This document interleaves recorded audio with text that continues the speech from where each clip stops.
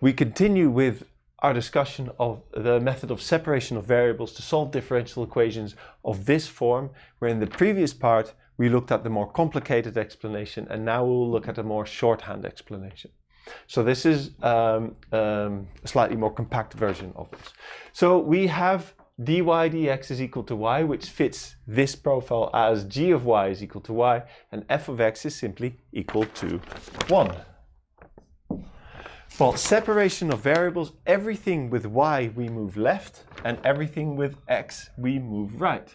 So we get 1 over y dy, and this dx travels to the right hand side. So yes, we can separate this out, because before we explained that we can use the substitution rule to separate these out. The next step is simply write an integral in front of the part we have separated and to solve them. So we get ln y, we've skipped the left hand, the integration constant on the left hand side, is equal to x plus c, and that's where it shows up. Let's call it C1, just for ease. So we went from the differential equation, separation of variables where everything with y goes left, everything with x goes right. Of course, here we had to multiply left and right for the dx to end up there. But that's just an algebraic manipulation. We take e to the power of the left-hand side and e to the power of the right-hand side. And what we do then is we find that y absolute is e to the power of x times e to the power of c1. And we skip that whole discussion we had on the board here about the positive values of this and a negative and equal to 0. Then we just say y of x is equal to some form of c, e to the power of x, and we are done with it. So this e to the power of c1 becomes c, and we just lose the absolute values. We can do this because we know what we're doing from a longer discussion, but this is what the book does, and you see that it is much more compact. So the separation of variables, we leave out the part of the substitution rule, and we move from this point immediately to this point and have a solution. Well, let's have another example.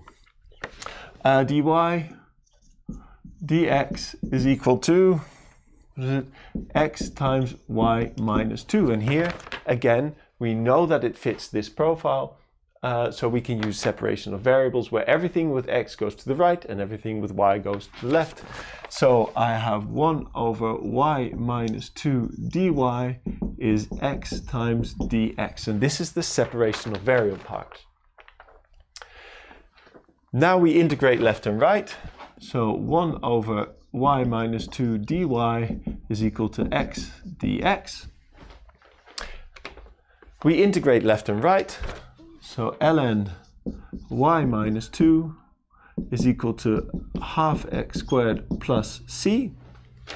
To get rid of this natural logarithm, we take the exponential function ln y minus 2 is equal to e to the power of half x squared plus c, which we can write as, well, we rewrite this, y minus 2 absolute is equal to e to the power of c times e to the power of a half x squared. And we remove the absolute values. Let's call this c1.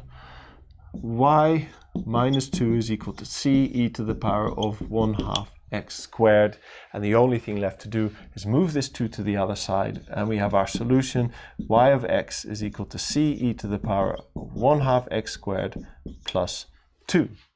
We still get a family of solutions here. Of course, c is some kind of constant, which we choose in the rational numbers, but this but you see that this slightly more compact version of writing things out makes it easier to come to your solution.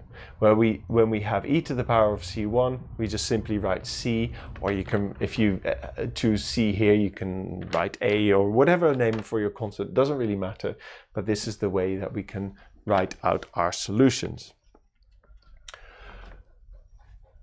We will continue